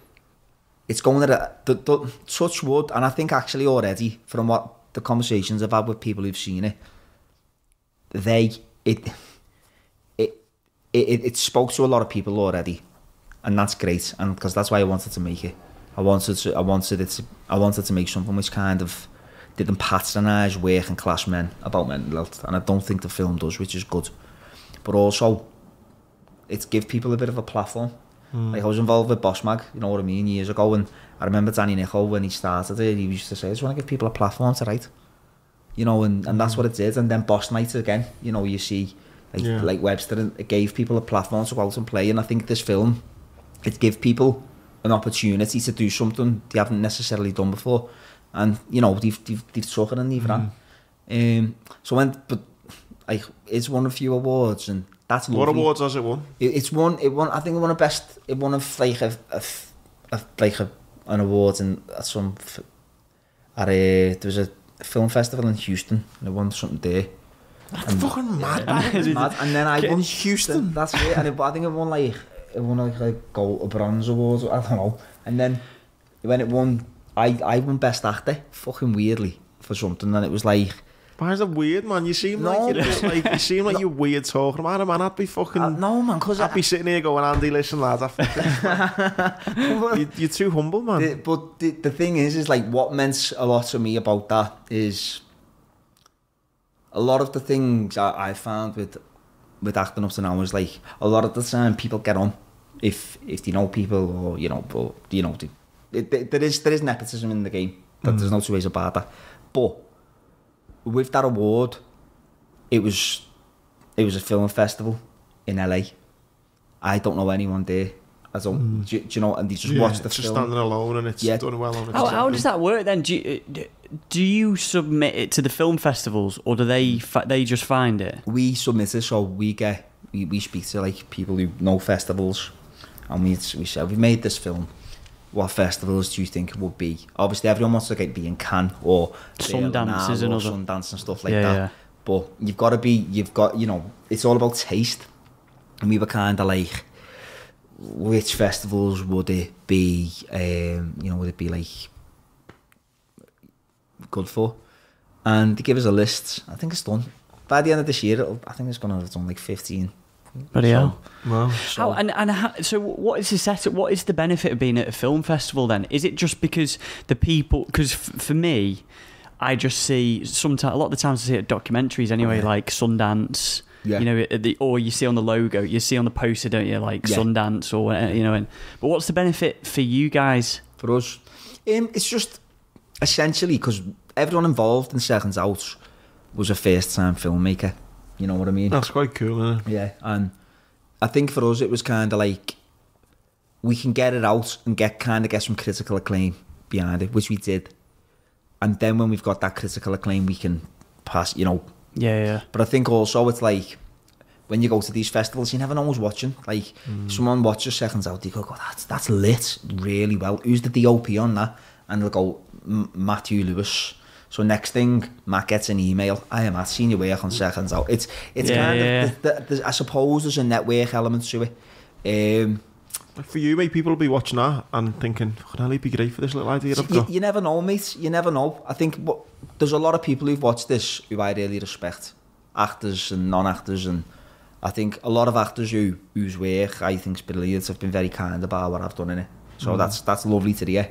But I think for me the main thing is the people who it's really spoke to is me mates and their mates, like just normal people, like because they can relate. Because it's what have you found the response has been from not the acting world, but just like normal people? It's been better than it's been in the acting world, man. I'm not gonna lie. I actually think sometimes actors are a bit scared to like champion one another. You know what I mean? Because like, I can't do that. You know, mate. But I fucking hate that in life. By the way, I hate it, mate. I hate it. I hate that. I hate it. But I think like a lot of the people who just don't know. I took a mate of mine, and we showed at Liverpool Film Festival. I won't say his name, but a mate of mine came to see it, and he watched it, and he was just in tears. Yeah. And I don't think it's a heavy film. I think it's an hopeful film. But what he said to me, what you're doing, what you've done with it, is you just kind of voiced something, which is a bit unspoken. You've articulated it, and when he said that to me, that meant more than any fucking like award. Yeah. Or when a stranger like messaged me, like we were at Manchester, and the first place it was at Manchester Film Festival last year, and there was a fella in the audience, and he's got in touch, and he was like, "Look, I work in mental health, and I watched your film, and I just thought that it was the most like for its length, it was the most like on the nose thing I've seen, which I think would just be so useful. Can we use that? We've got to clear it with like whatever, but would you be willing to let us use it?" Like, yeah, crack on. It's boss that, isn't it? And that's it, man, because like, it's creating ripples, mate. You'll never know how far those ripples go. I don't know if it helps. Someone could be watching it right now. Do you know what I mean? That's it. And like, it's a vain pursuit, acting. You know what I mean? Like, truth told, and it's like this project though, mate. It's specialist type project though, isn't it? But that's it, because what I've realised is I love acting, but it has a massive impact on me everyday life. It's not great for me mental health. You know what I mean? It's not great for me bank accounts a lot of the time. I've just done a job, so I'm alright at the minute. But a lot of the time, I'm just like, what am I doing? What am I doing? And I try to fill my life with like worthwhile things. The job I do when I'm not acting, I love I work with people. I know that I make a difference with them on a daily basis. And if I can make work, I think as actors and not just actors, I feel like artists generally, they've just got to be less vain and obviously each their own, but I think the world would be a better place if art generally, and I don't just mean actors, was less vain and more people think, I've got a bit of a civic duty here. I've got a bit of a civic duty, you know what I mean? And I've got to try and make a difference, as opposed to I've got to try to become famous. Or yeah. One of my most favourite quotes, and it works in perfect what you're saying then. I once seen a quote and it said, "Imagine how successful we would all be if no one actually cared who took all the credit." That's true, isn't it? How cool is that? True, man. No, but it is. If everyone just thought like that, you thought, I'm not going to do this for the limelight and this and that. I'm doing it because I just want to do it because I think I'm proud of it and it's good and I get it out there. Yeah. That's the sole aim for doing it. Like, people would be so much more successful if everyone kind of thought like that, rather than just competing up against each other and that kind of thing. But that's it, and I feel like the good thing now is that I kind of feel like, as I said to you before, I've kind of said to myself, if I'm going to continue with this, odds are I'll be a jobbing actor, and that's it. But would you not do more passion projects like this? I probably will, mate. I probably will. I think it'd be a shame for you to make something like that that's been so profound and it's so many people, and then go, you know what, it's not worked acting. You know what? I think I say that like the last 12 months work-wise I've been busier than I've ever been, so that's good, and touch wood that'll continue. But it's like, I know that I can just go like that. I know the work can dry up like that. Do you know what I mean? It is what it is. But it's essentially like I've lost my train of thought there. But I think, what was I saying? Your passion project, yeah. I think it's just, I just want, if we can, it's just about making. I feel like if we can kind of just make things that mean a bit more to us, it's that generally things are just going to be better for everyone. And I don't know, man. It's like, I lost my train of thought there. Don't worry, mate. Yeah. Sorry, but it's I'm dead proud of it. What is the thing that you want people to come away from them? What's the overriding thing you're thinking, right, if anyone's going to listen to this now, they want to follow up on it? Yeah. what's the kind of thing that you'd say, look, go and watch it if this and that, and hopefully what's the kind of go away message? I think if you've always felt that something's bugging you, or you're not feeling yourself, and you feel like you can't, I don't know, you feel beyond hope, there is hope, and all you got to do is reach out. And I know that's often easier said than done, but if people like me can do it, and other people who, you know, are much more vaunted and have been through a hell of a lot more can do it, we all can, and they're not alone. And at the top of the film and at the end, you know, there's numbers for Samaritans, and that, you know, and not only that, like, I think there's a link on the YouTube bit which got a list of numbers people can call, you know, on the NHS and stuff like that. Just essentially, just you're never alone. I think is my overriding message for people, and that hope thing's a big thing as well, isn't it? Do you know what I mean? If you haven't got hope, do you know what I mean? It's like, that's it, man. It's tricky, that. Easiest thing when we made this was to be the most dismal thing ever. And I don't, you know, it's not, I mean, it's not easy because it's people talking about the feelings and stuff at times, but it doesn't end. I feel, when I watch this, I feel like there's hope.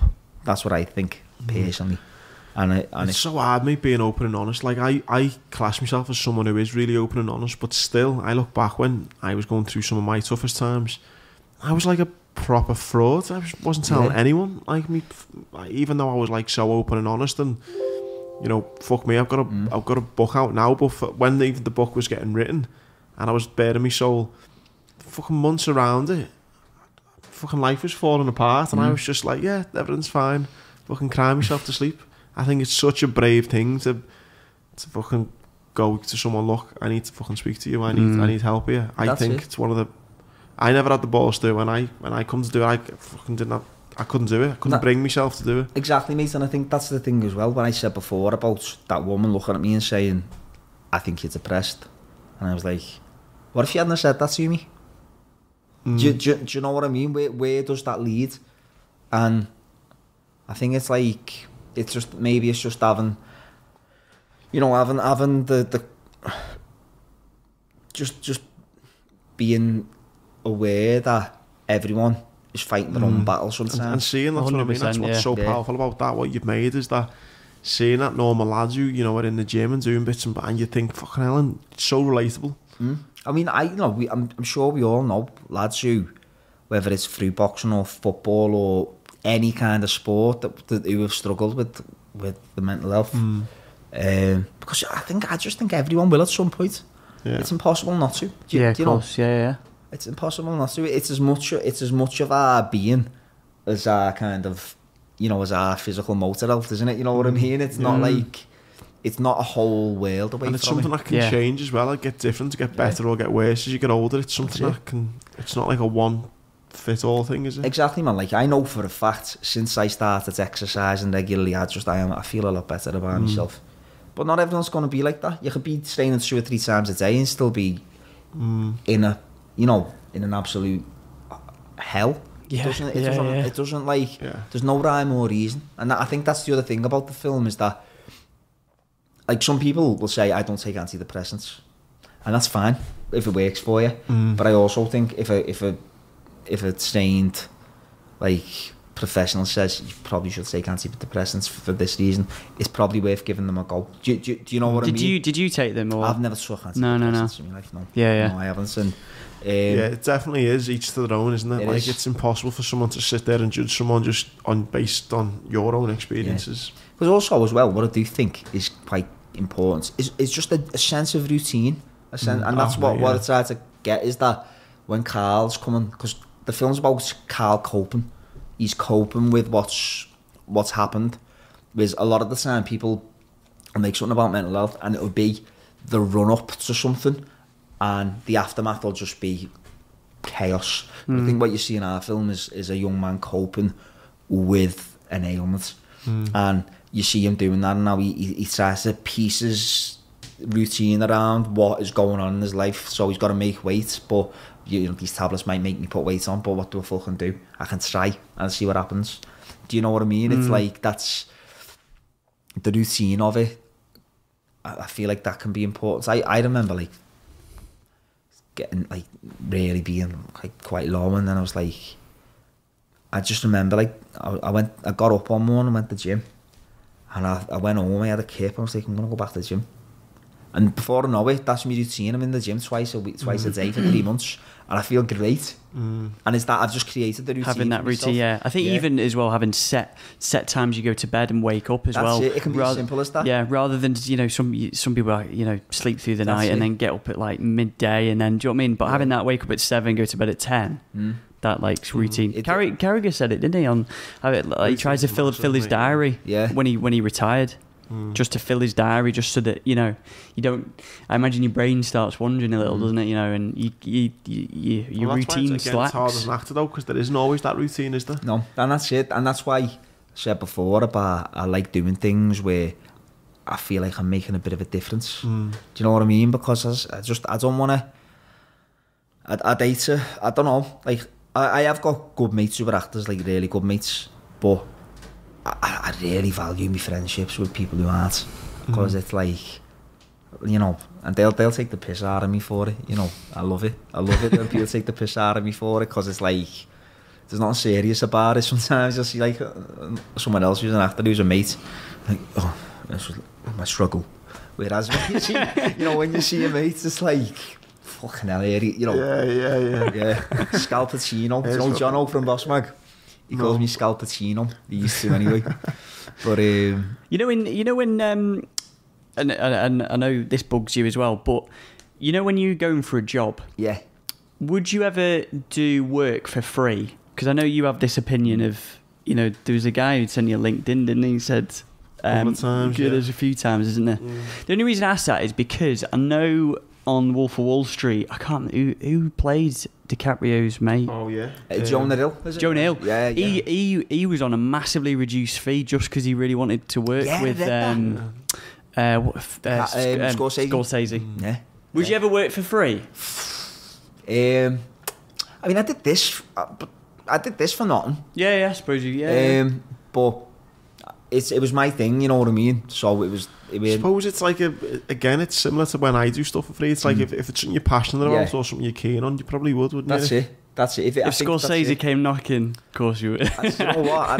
But the thing is, though, but that's the irony. I think a lot of the time, you always know you vibe, like, because the thing is with someone like Scorsese, he might have done a reduced fee, but he'll have got a decent wedge for it still. Do you know? I think he got 70 grand. Yeah, I mean, fucking hell. That's, you know, whereas if like. I don't know how much DiCaprio if it was a young filmmaker and they said, here's a script, I really would love you to do it, but I've got no money, and I loved the script and I thought they had a good vibe or whatever, I'd do that for free. But you've got to be careful about it. You've got to be careful. I remember doing something for nothing once to help someone else, and it was shite. And I hope it never it was a studio film, and I hope it never sees the light of day. But it was such an interesting one, that that was it. Jonah Hill revealed in an interview that he made only 60,000 on the film, the lowest possible SAG-AFTRA rate. What's that? So basically, in the States, it's the Screen Actors Guild. I don't know what the second bit stands for, but in the UK we've got equity. So, and all actors are part of it. It's different. We're not as bound up. In the UK, we're not as bound to our union as the States. If you're in the States, like, the rate is the rate, and you will never be paid lower. People find leeway in the UK sometimes. So if you do a job, I think that if you do a theatre job, I think it's like, I think it's like $4.20 a week minimum. It's got to be by law, but some people get around it. Yeah. Right. Wow. Yeah, man. It's good that they set them, I suppose, isn't it? Yeah. Do you know what I mean? Like, but again, it's like, it's the arts generally. There's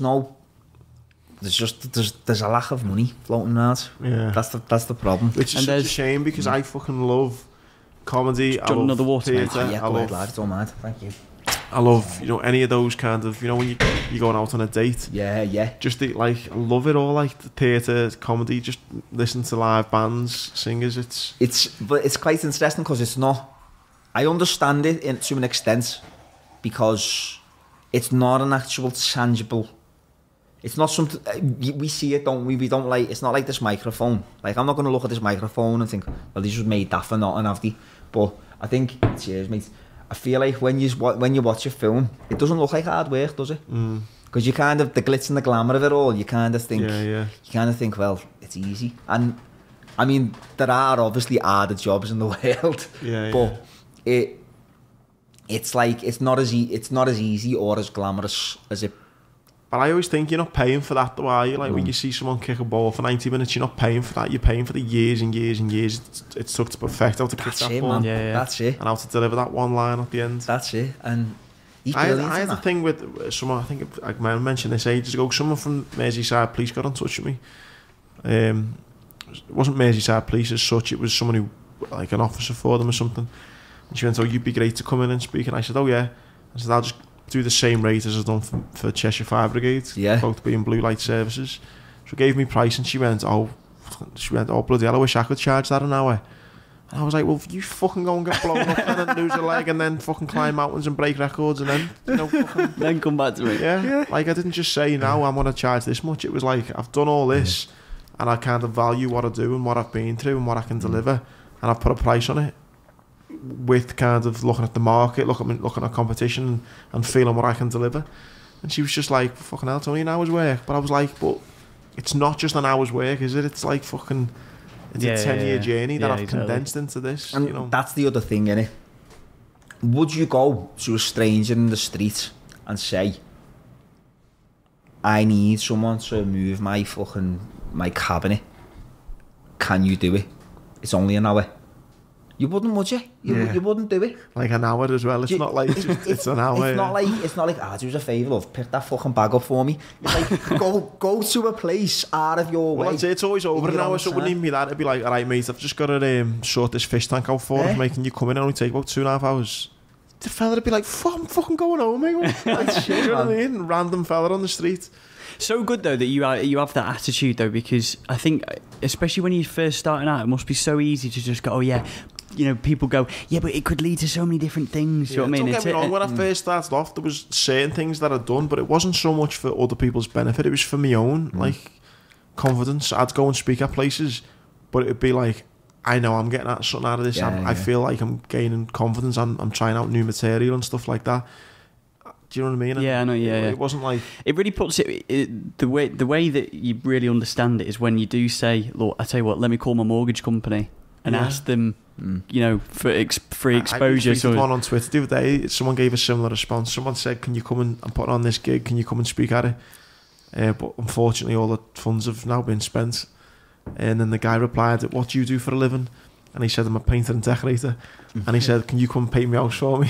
Yeah, I'm sure. for none. And then the fella was like, this isn't the same thing. And he went, it's exactly the same thing.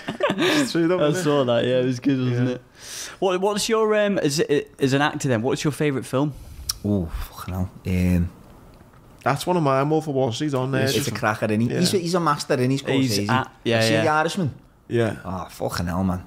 I liked it. I've heard mixed reviews about it. I loved it. Yeah. I did enjoy it. I didn't absolutely love it. Like it's like a proper old Scorsese film. And also, I just every time I see Stephen Graham on a screen, I'm just like, fuck, he's just boss. I get that. Yeah, he's just boss. He's just every time I see him. Did you see the bit on? He was on the thing to Jonathan Ross show or something. You know the bit where he's in the prison cell and he knocks the food on the floor.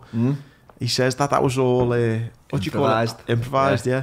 So apparently Al Pacino's there, and bear in mind Al Pacino, like the legend he is, and Stephen Graham sitting opposite him. And apparently he said to one of the cast, he said, make sure there's loads of ice cream, like, because I want to do this scene, we might have to take it a few times. Yeah. And apparently he said, like, he wasn't meant to like hit the ice cream the way, do you know what I mean? And he's talking, and he meant to have this confrontation, but then Stephen Graham just goes, poof, whacks the food out the way and dies for him. And then apparently Al Pacino was like, did you see that? He scared the shit out of me. What you want to see it finished. DiCaprio did that, I think, with a glass or a mug or something, and he was bleeding. And I can't remember what film it was, but he kept on going, and he had blood pouring down. Really? Obviously, it looked so real. I can't now try and find it. The best improvised story I've ever heard, unless you can trump me with this one, is the guy who's he passed away sadly. He played the Joker. Yes, Heath Ledger. Yeah. Yeah. Have you heard this one? No. Mate, get that scene up on YouTube. It's the one where our Batman and he's walking away from the hospital and he presses the clicker.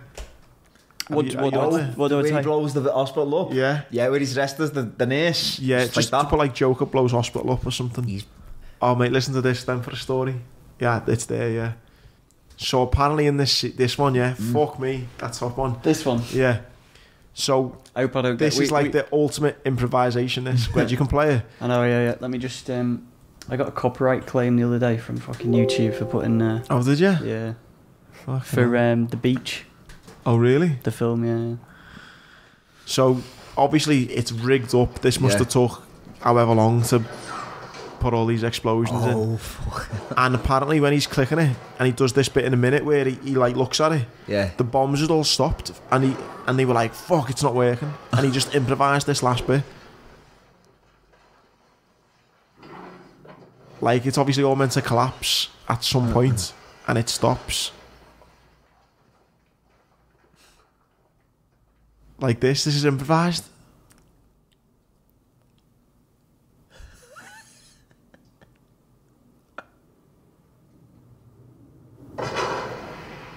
How cool is that? Like, do you know what I mean? That's brilliant. That must have just been rolling. They were like, just quick, fucking just keep doing something. Like, That's brilliant. yeah. So that hospital's a mess, isn't Yeah. it? What would you say your favourite film is then? I don't know. You know, my granddads used to always like make us watch like Scorsese stuff. So, but I also I don't know, man. It'd either be Once Upon a Time in America, but that's Sergio Leone. Have you seen that? No. That's fucking brilliant. It's long though. If you think The Irishman's long, Jesus, fucking hell, man. The Irishman's at 10k. This is a marathon. Yeah, this is like it's long. It's De Niro.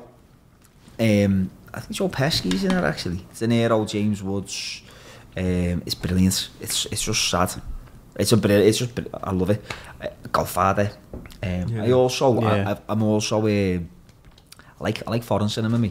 Yeah, like my ex Mrs. who was with years ago. We were studying to be actors together, and she really got me into like foreign cinema. And I like there's a film called The Samurai by a French director called Jean-Pierre Melville, and it's fucking boss. It's a proper old art housey film. Yeah. It's got an actor in it called Alain Delon, who was talking about the other day, and he's brilliant. He's a fucking masterful actor. It's great to just hear different opinions like this. Yeah, I've yeah. never watched Yeah, anything man. like that. You know, like someone said to me. I love them. Have you seen 1917 yet? No, I but I did the need other to day. see Is it it. good? Boss. I need to see it. I'm working on a project at the minute, and it's similar in its execution. You know, like a one shot kind of thing. But I know that's not one shot, is it? They split it up into like 8 parts, but it looks like it's like non-stop take. Oh, so Yeah, good, there mate. was in Dunkirk they did something like that, and it was Yeah. like one of the long. It was like something mad, like 2 minutes 45, and the cameras are literally just falling. I'll try and find it because Yeah. it's incredible how. It's brilliant, man. There's a film called Victoria. It's German, and that's all done in one take. And you know, you talk about improvising. They've done like 4 or 5 takes, and this is the last take, and it's all done in one take. So it's not like, you know, you watch a film, it cuts from scene to scene. It was like a play. And if something went wrong this one time, they'd have to like fuck it all off and do it scene by scene. And there's a bit in the film where they're talking in talking like an alleyway, and there's this fella and he's just having a ciggy, and he's saying his dialogue, he drops his fucking ciggy, and you just see it flash across his face. And what's the natural thing to do if you drop your ciggy? I don't smoke, but if you drop a ciggy, what are you going to do? Pick it up, aren't you? Yeah. But a lot of fucking actors wouldn't, you know, they'd just go, fuck, and they go cut, but he's just gone, and he just picked it up and carried on, and you just know in that fucking 1 second, he's just saved the entire film. Wow. Fucking brilliant. That was this was the one I was on about, where it's just 5 minutes. It was just one single tracking shot here. Oh yeah. It's some takes from doing that. Like you said before, you can look at it and go, it's not the hardest thing in the world, you're just walking, but fuck me. Yeah, man. Getting... It's getting when people are going across the camera as well. You know, they're all in time and stuff like that. But I mean, it's 5 minutes on, but it gets quite interesting when they move up the beach. Yeah. Yeah, my big thing would be then for you, mate. I know you're saying like you got your thing on it, but hopefully, mate, this takes off this, and I I wouldn't throw the towel in too early, mate. No, I mean, I probably won't. But I think what years ago, I remember there was a period where I was like, I'd never give up. You know what I mean? No, not for me. But now I'm just like, fucking hell, life's short, innit? Do you know what I mean? And while I continue to enjoy it, I'll crack on with it. But if I don't, I'll knock on the head. Because it's life's too short, man. And it's one of them. I'm in my mid-30s now, and I'm kind of like, I want things out of life that most people do. Do you know what I mean? And I've been with me missus for a few years, and I've got to think about it and about if we have a family, if I'm acting, can I sustain that? Yeah. So I don't know, but as I say, that film, I've got a tangible thing, and if I do have kids and I'm not acting no more, I could say to them, well, there you go, there's... That's what your dad done one day. I did that, you know what I mean? And they go, fucking hell, Dad, you shit, because they'll have southern accent probably. That's a good point, yeah. Is your missus in acting or not? Or no, completely she's a linguist. Right. And she's a yoga teacher. Right. Yeah. It's completely different, We met her at my mate, he used to be an actor, he's a writer. Now, we met at his birthday party, and because she's mates with his old flatmate, so we just met through that, and like, yeah. The rest is history. Yeah, she's boss, man. She's boss. She looks after me. Listen, mate, I hope it's going to be a huge success, which it will be, mate. And like you say, the great thing is it's on YouTube now. Yeah, it's just on, watch, just Google Seconds Out, and it'll be there. Yeah, I'll put Seconds Out short film. I'll put the link in the description as well. Yeah, and like you said, I think the most important thing is it's going to hit people, whether it goes on and it's seen by a million people or not. If it helps one person, then it's worth its weight in gold, I guess. Exactly, that's it. And you can say you've done something. You know what I mean? That's it. Those messages are like, we get them sometimes with the podcast, and like, no amount of money. Yeah. When you get something as nice as when that guy messages you, do you know what I mean? You can't. It literally just, your whole day just goes up, doesn't it? Mate, on Saturday, mate, right, I took my little girl to London. We got a taxi, and the taxi driver was like, "Oh, mate," he just mentioned the Legged podcast straight away. And I was like, "Oh, did you listen to it?" Yeah, he said, "Fucking hell, mate, every Monday morning it's banged on." I was like, "Oh, fucking hell, is right." Boss, man. We spoke about it for 20 minutes into the train station. And it's like £12 taxi. And he said, "Oh, don't worry about it." I was like, "Fuck off, it's your job, like, I'm paying you." He was like, "No, don't worry about it." And he was like, "You fucking keep me entertained every Monday, it's the least I can do." And I was like, anyway, I paid him. But like, I was then skipping into Lime Street then to me train. I was like, this fella's like, was just going to let me off my taxi because he enjoys me and Tom and get waffling on a Monday. Yeah, so it's quality, isn't it? Mate, and no doubt this will do much more than that, mate. So go and watch it now. Thank you, mate. Salads. Anything else you want to say just before? No, it's just Seconds Out short film on YouTube, and that's it. Nice one. Thank you so much, mate. Yeah.